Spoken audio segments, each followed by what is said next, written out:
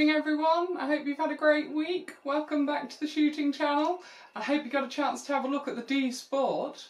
What did you think to that? Divisive. There'll be lots of opportunity to see loads of different people's guns as we get out and about, heading towards the competition season, the game season. And if you haven't already, please do like and subscribe to this channel. I'm here every Tuesday with your latest shooting news.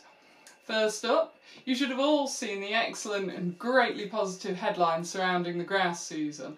This industry is really starting to turn the tide on public perception. It's fantastic news, literally, and it helps us get the conservation side of shooting straight with the general public.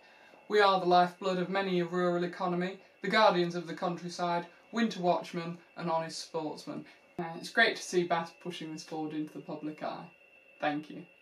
Meanwhile, the GWCT are working with 6 countries and 14 different partners in order to restore farmland wildlife by up to 30%.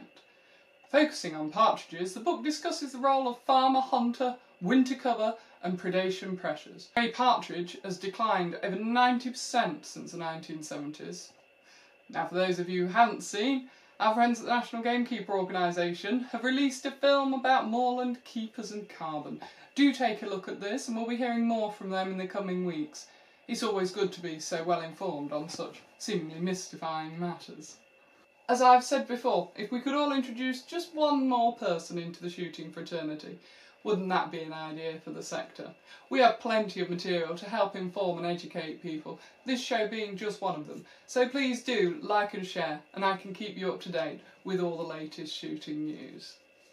Speaking of which, I've got the latest CPSA results for you in the description. Well, the link anyway. Congratulations to Luke Elliott, the high gun, 97, on what was by all accounts a very hot day. And finally, some news from the GTA. Well, not exactly. Many of you will know former Gun Trade Association Chairman Chris Price, but did you know he's released a new book about his service on a lifeboat?